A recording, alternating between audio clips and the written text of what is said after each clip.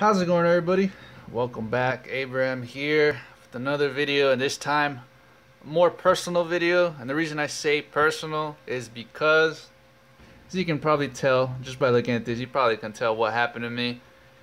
I pretty much got my PlayStation Network account compromised. Pretty much someone took my account.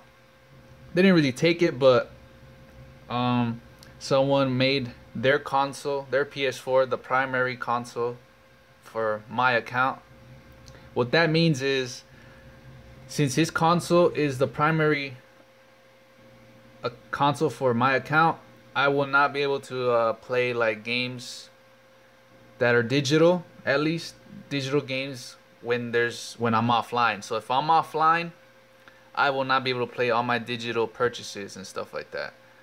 I can only play disc games. The only way I can play my digital collection is if I'm connected to the internet, which it's not really a big deal, but it's just a hassle, you know, knowing that someone else has your account. Now I already changed my password and did everything I could, so I think I pretty much locked that person out. They won't be able to play my games or anything. So, and while I changed my first thing I did when I found out. Went on and changed my password. Went to go change my password. I already did that. And while I was changing my password, I realized right here, if you go under network, it's gonna be two-step verification. This is on the PlayStation.com, the official PlayStation website. As you can see, and I don't know why Sony didn't at least let their users know that this was available to them. I think they just barely added this, if I'm not mistaken, but it's just a complete fuck up from Sony to not let their users know, oh, by the way, we have a new two-step verification thing. Would you like to set it up? Or, you know, something like a notification or something to let you know you can set up a two-step verification thing. But again, that could be a double-edged sword, because say your account was already compromised without you even knowing, and then the other person does this first, then you're completely fucked. So I can understand why I did that, but it's just this, I didn't even know this existed until today. So for those of you who don't know what this is essentially another step to sign into your account. So say someone does take your password or figure out your password gets compromised, pretty much. They won't be able to sign into your account because there's two steps. The next step is gonna send you a text to whatever cell phone you have, or I think there's another option where it sends you a code. I don't know if it's via email or something, I don't know, but it sends you an extra code. But I put it with my phone, obviously, through text, and what it does is once I put it, it'll ask for the code that it texts you, and every time you sign into to one of your accounts that's linked with PlayStation Network, that code changes. So your password will still be the same, but every time then it goes to the next step for the code that it sends you, it's a completely different code every time. So the only way to get that code is obviously if you have that phone number and you have the phone and you're receiving the text. So if you do this and someone does end up getting your password, you should be safe, because I don't know if there's a way to get those codes.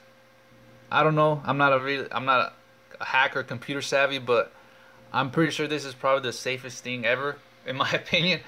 But obviously there's ways, people can find ways, but this right here will keep you secure if you're a PlayStation Network user. So if you're watching this right now, I would highly recommend you do this right away. And if you don't have this set up yet, just do this right after you watch this video, or heck, do it right now, because the less time you waste, the better. You know what I mean? So if you don't have this set up, I would, again, I'm stressing this because I'm going through this stuff. I mean, again, I already took all precautions. I've changed the password. I pretty much locked that person out already, but I'm just trying to help everybody else out, so they won't have to deal with this, because the only way I can get my PS4 to become the primary account again, or the primary console for my account, is to deactivate his PS4 via the website, and that's the way he did it to me in the first place. he got my password, signed in on my account on the website. I believe it was one of the Sony website. I think it was Sony, and through the website, believe it or not, you can deactivate your accounts. Which I don't honestly, it's pretty dumb. They should have made it where maybe you have to go through call customer service or something to do that. That way, there's more verification. You know what I mean? I don't know, but anyways, yeah. And he pretty much deactivated my console from my account through the website, and I can't do anything about it for 6 months. So right now, as of this video, it is August 29th. So this guy's gonna have my account on his console for 6 months. I can't do anything for 6 months. That's like a big fucking slap in the face from Sony. They really can't do anything.